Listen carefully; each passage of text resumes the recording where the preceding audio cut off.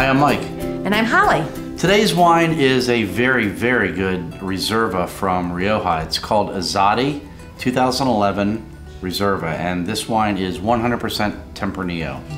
Izadi apparently means nature in Spanish, and we've done a few Riojas before and talked about Rioja.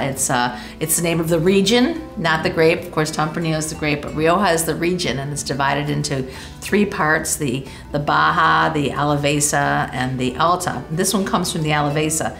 In Rioja, they have classifications, and regular Rioja is just aged less than a year in oak. Rioja Crianza, you'll see that word Crianza means it's been a full year in oak with another year in the bottle to develop. Reservas are aged a minimum of a year in oak, and it's got to be a minimum of 2 years in the bottle. And then Grand Reservas are 2 years in oak and a minimum of 3 in the bottle for 5-year total. So Reservas are pretty high end in the Rioja lineup, and this one has spent 14 months in American oak and then another 2 years in the bottle. Right.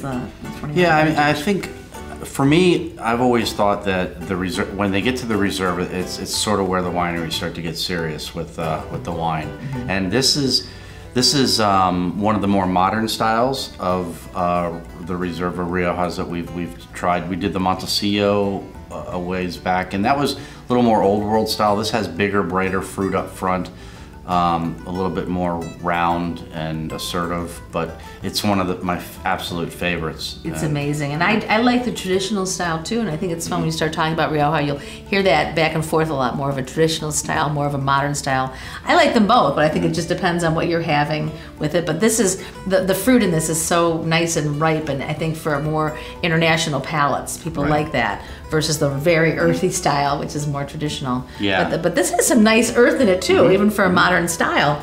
It has like the tannins and the structure of Cabernet, but the fruitiness of Grenache, and it's quite spicy, dark, and a little bit of red fruits.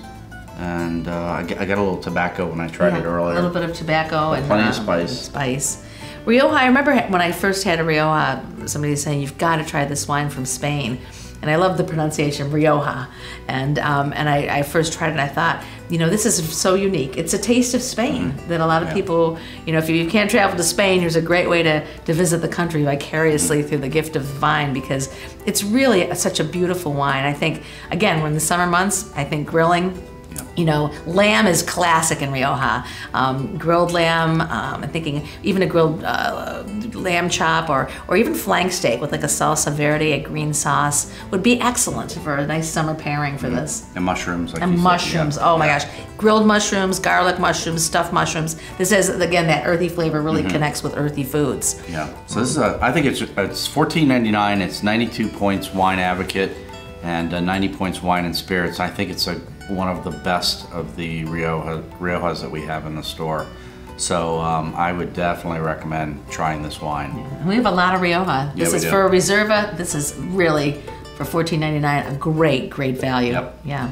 All right, so once again, this is Izadi's Reserva 2011 Rioja.